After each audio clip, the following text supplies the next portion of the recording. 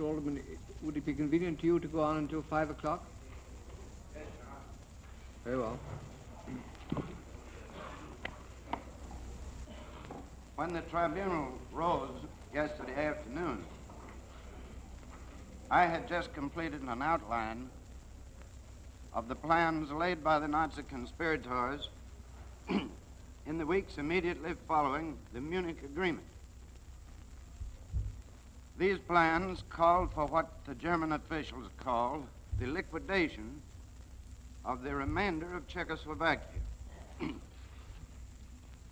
You will recall that 3 weeks after Munich, on 21 October,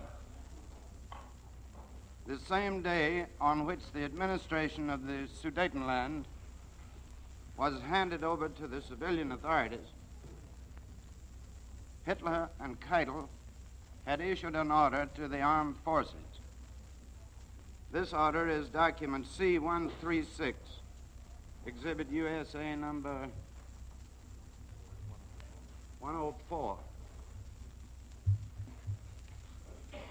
In this order, Hitler and Keitel ordered the beginning of preparations by the armed forces for the conquest of the remainder of Czechoslovakia.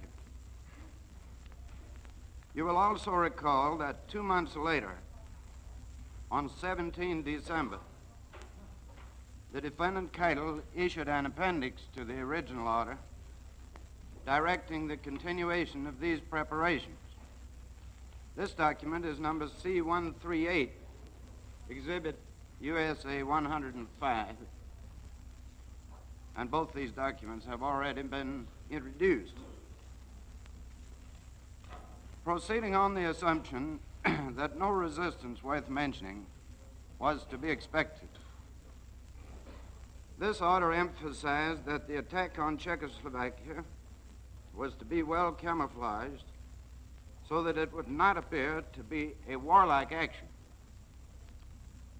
To the outside world, it said, and I quote, "It must appear obvious that it is merely an action of pacification and not a warlike undertaking."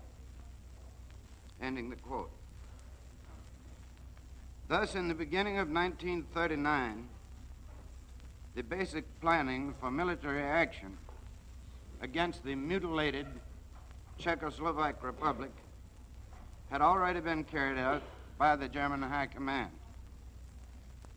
I turn now to the underhand and criminal methods used by the Nazi conspirators to ensure that no resistance worth mentioning would, in fact, be met by the German army. As in the case of Austria and the Sudetenland, the Nazi conspirators did not intend to rely on the Wehrmacht alone to accomplish their calculated objective of liquidating Czechoslovakia. With the German minority separated from Czechoslovakia, they could no longer use the cry, "Home to the Reich." One sizable minority, the Slovaks, still remained within the Czechoslovak state. I should mention at this point that the Czechoslovak government had made every effort to conciliate Slovak extremists in the months after the cession of the Sudetenland. Autonomy had been granted to Slovakia with an autonomous cabinet and parliament at Bratislava. Nonetheless, despite these concessions, it was in Slovakia that the Nazi conspirators found fertile ground for their tactics. The picture which I shall now draw of Nazi operations in Slovakia is based on the Czechoslovak official government report, number 988 PS, already admitted in evidence as Exhibit USA 91,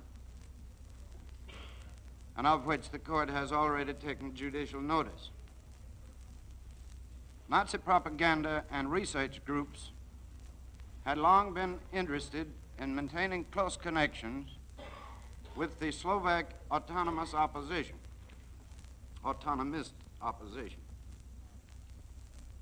When Bela Tuka, who later became Prime Minister of the puppet state of Slovakia, was tried for espionage and treason in 1929, the evidence established that he had already established connections with Nazi groups within Germany. Prior to 1938, Nazi aides were in close contact with the Slovak traitors living in exile and were attempting to establish more profitable contacts in the semi-fascist Slovak Catholic People's Party of Monsignor Andrew Hlinka. In February and July 1938, the leaders of the Henlein movement conferred with top men of Father Hlinka's party and agreed to furnish one another with mutual assistance in pressing their respective claims to autonomy. This understanding proved useful in the September agitation when, at the proper moment, the Foreign Office in Berlin wired Henlein leader Kunt in Prague to tell the Slovaks to start their demands for autonomy. This telegram, our document 2858 PS, Exhibit USA 97, has already been introduced in evidence and read. By this time, midsummer 1938, the Nazis were in direct contact with figures in the Slovak autonomist movement and had paid agents among the higher staffs of Father Hlinka's party. These agents undertook to render impossible any understanding between the Slovak autonomists and the Slovak parties in the government at Prague. Franz Karmasin, later to become Volksgruppenführer, had been appointed Nazi leader in Slovakia and professed to be serving the cause of Slovak autonomy while actually on the Nazi payroll. On 22 November, the Nazis indiscreetly wired Karmasin to collect his money at the German legation in person. I now offer in evidence document 2859 PS as Exhibit USA 107, captured from the German Foreign Office files.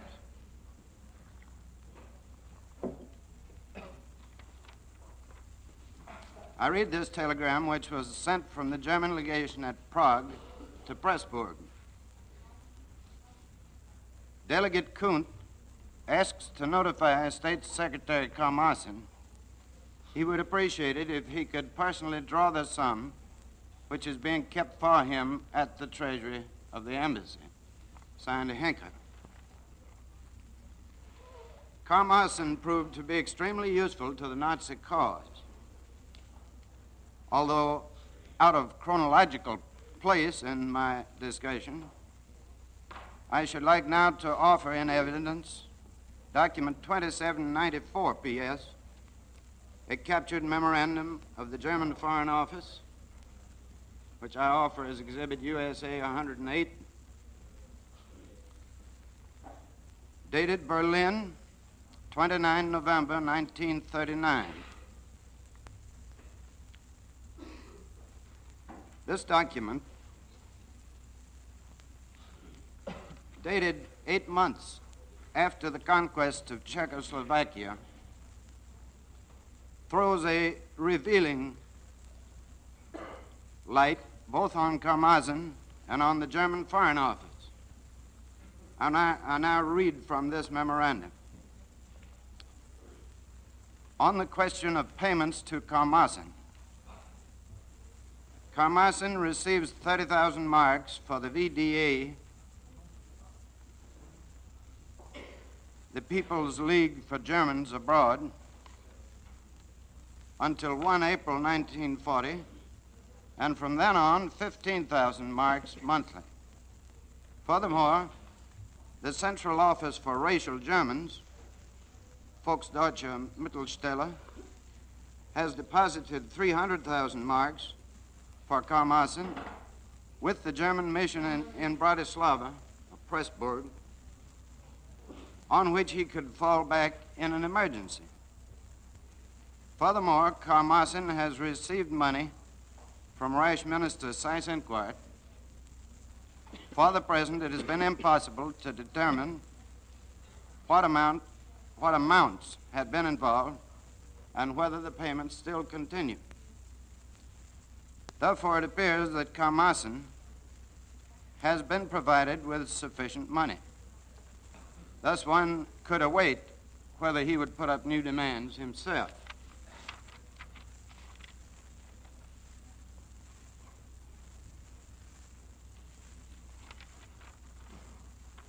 I should have read another line, herewith presented to the Reich Foreign Minister, signed Wurman. This document shows the complicity of the German Foreign Office in the subsidization of illegal organizations abroad. More important, it shows that the Germans still considered it necessary to supply their undercover representatives in Pressburg with substantial funds, even after the declaration of the so-called independent state of Slovakia. Sometime in the winter of 1938-39, Defendant Goering conferred with Durkansky and Mach, two leaders in the Slovak extremist group who were accompanied by Karmasin. The Slovaks told Goering of their desire for what they called independence, with strong political, economic, and military ties to Germany. They promised that the Jewish problem would be solved as it had been solved in Germany, that the Communist Party would be prohibited. The notes of the meeting report that Goering considered that the Slovak efforts towards independence were to be supported, but as the document will show, his motives were scarcely altruistic. I now offer in evidence document 2801 PS as Exhibit USA 109, undated minutes of a conversation between Goering and Durkansky.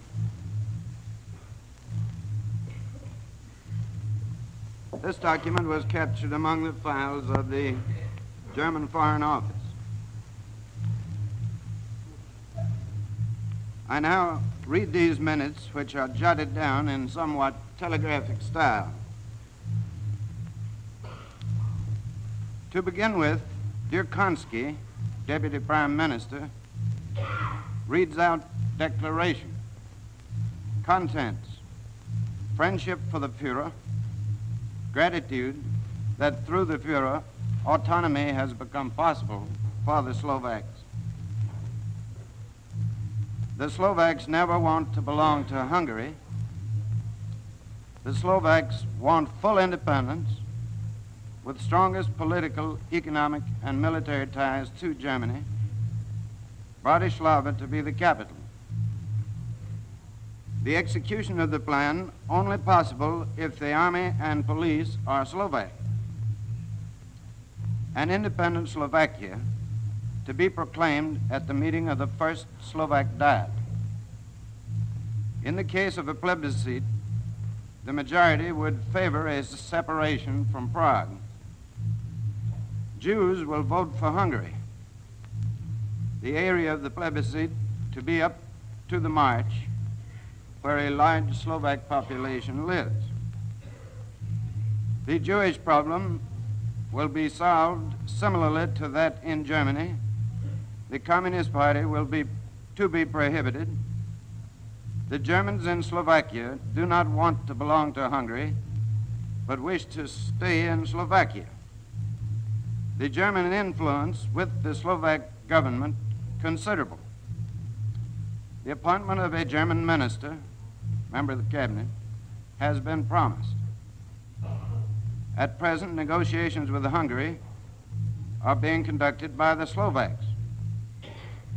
The Czechs are more yielding toward the Hungarians than the Slovaks. The Field Marshal, that's Field Marshal Goering, considers that the Slovak negotiations towards independence are to be supported in a suitable manner. Czechoslovakia without Slovakia is still more at our mercy. Air bases in Slovakia are of great importance for the German Air Force for use against the East. On 12 February, a Slovak delegation journeyed to Berlin. It consisted of Tukar, one of the Slovaks with whom the Germans had been in contact, and Karmasin, the paid representatives of the Nazi conspirators, representative in Slovakia. They conferred with Hitler and the defendant Ribbentrop in the Reichschancellery in Berlin on Sunday, 12 February 1939. I now offer in evidence document 2790 PS as Exhibit USA 110, the captured German Foreign Office minutes of that meeting.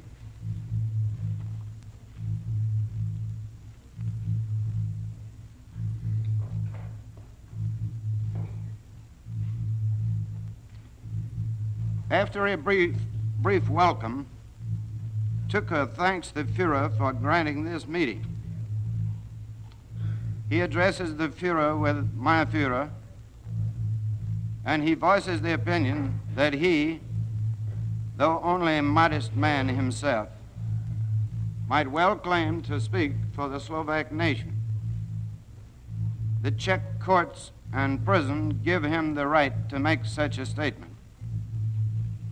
He states that the Fuhrer had not only opened the Slovak question, but that he had been also the first one to acknowledge the dignity of the Slovak nation. The Slovakian people will gladly fight under the leadership of the Fuhrer for the maintenance of European civilization. Obviously, future association with the Czechs had become an impossibility for the Slovaks from a moral as well as an economic point of view. And then skipping to the last sentence, I entrust the fate of my people to your care, addressing that to the Fuhrer.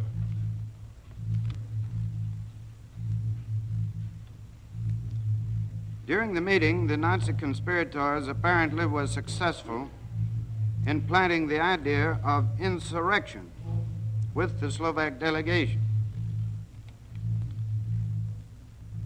I refer to the final sentence of the document which I have just read, a sentence spoken by Tukar.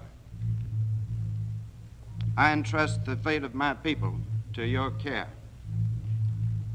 It is apparent from these documents that in mid-February 1939, the Nazis had a well-disciplined group of Slovaks at their service, many of them drawn from the ranks of Father Hlinka's party, flattered by the personal attention of such men as Hitler and defendant Ribbentrop, and subsidized by German representatives.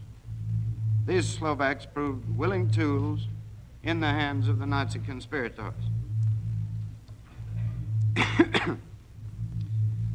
In addition to the Slovaks, the conspirators made use of the few Germans still remaining within the mutilated Czech Republic.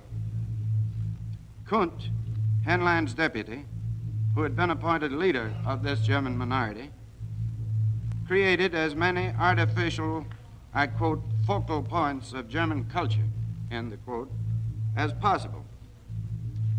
Germans from the districts handed over to Germany were ordered from Berlin to continue their studies at the German University in Prague and to make it a center of aggressive Nazism. With the assistance of German civil servants, a deliberate campaign of Nazi infiltration into Czech public and private institutions was carried out, and the Henleinists gave full cooperation with Gestapo agents from the Reich who appeared on Czech soil. The Nazi political activity was designed to undermine and to weaken Czech resistance to the commands from Germany. In the face of continued threats and duress on both diplomatic and propaganda levels, the Czech government was unable to take adequate measures against these trespasses upon its sovereignty. I'm using as the basis of my remarks the Czechoslovak government official report, number 998 PS. In early March, with the date for the final march into Czechoslovakia already close at hand, Fifth Column activity moved into its final phase. In Bohemia and Moravia, the FS, Henlein's equivalent of the SS, were in touch with the Nazi conspirators in the Reich and laid the groundwork for the events of 14 and 15 March. I now offer in evidence document 2826 PS as Exhibit USA 111.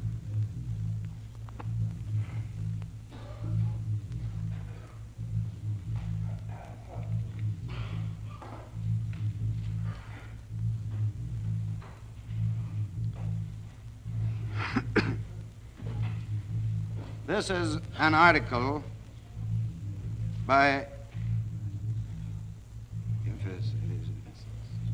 SS group leader Karl Hermann Frank, published in the publication Böhmen und Mähren, Bohemia and Moravia, the official periodical of the Reich Protector of Bohemia and Moravia. Edition March 1941, page 79. This is an article written by one of the Nazi leaders in Czechoslovakia at the moment of Germany's greatest military successes. It is a boastful article and reveals with a frankness rarely found in the Nazi press both the functions which the FS and the SS served and the pride the Nazi conspirators took in the activities of these organizations.